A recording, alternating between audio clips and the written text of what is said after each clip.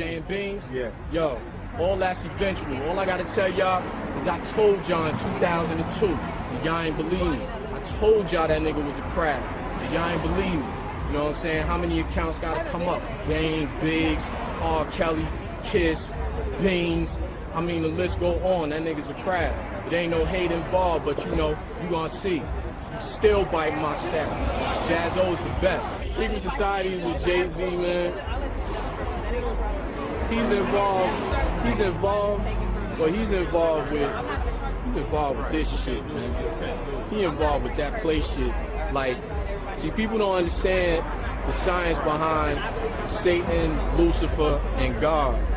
And if you notice, he calls himself Jehovah or Hove. And before they started retranslating, you know, the New American version of the Bible, you know, Jehovah was known as a jealous God in the Bible.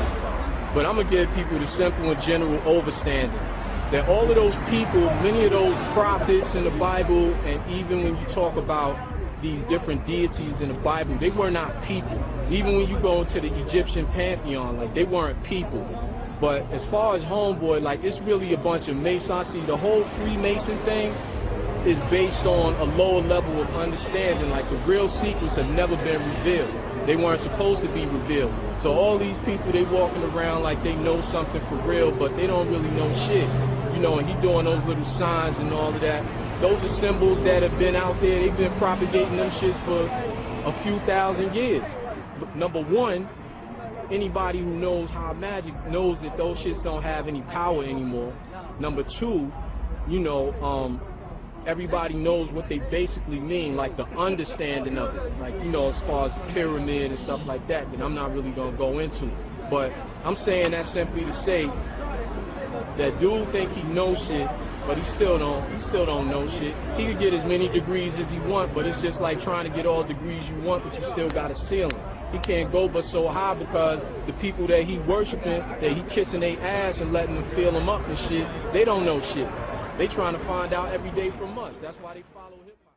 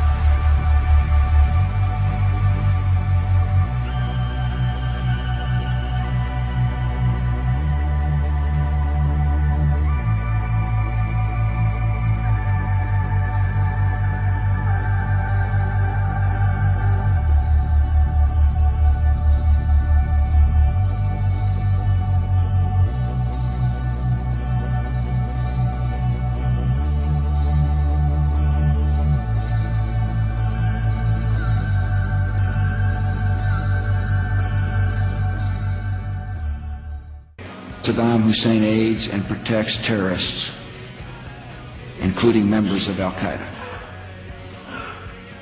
Secretly and without fingerprints, he could provide one of his hidden weapons to terrorists or help them develop their own. What did Iraq have to do with what? The attack on the World Trade Center. Nothing. He said there were three main reasons for going to war in Iraq.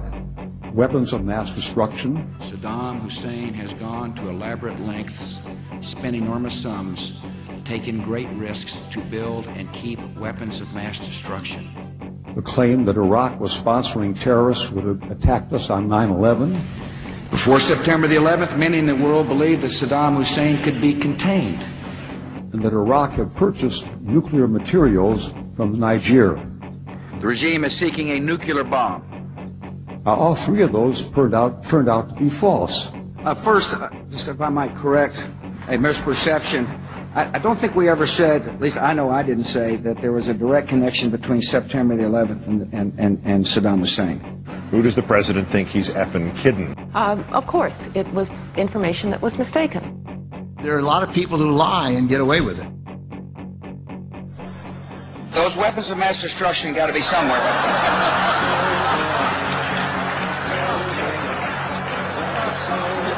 Nope, no weapons over there.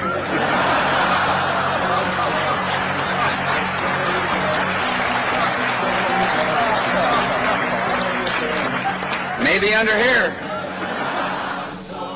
When you have a precedent set like that, and you have somebody, George Tenet, acknowledging in his book that he knew that the administration was deceiving the American people into a situation that is murdering young men and women from this country and others, that George Tenet and Dick Cheney and Condoleezza Rice and George Bush et al. Should be in fucking jail.